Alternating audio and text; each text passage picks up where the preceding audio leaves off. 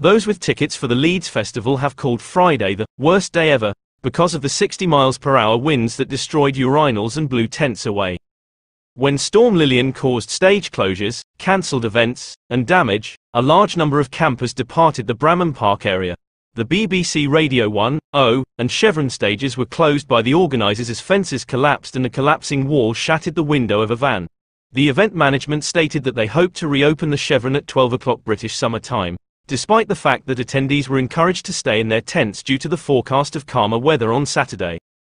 It was confirmed on Friday night by the health and safety staff that the BBC Radio 1 and O arenas would not be open for business over the weekend. An adolescent festival-goer claimed that the destruction of her group's tent made it the worst day ever for her. All the rain came into the tent because the poles pulled so hard from the wind that the fabric ripped open, 19-year-old Carrie Gill stated.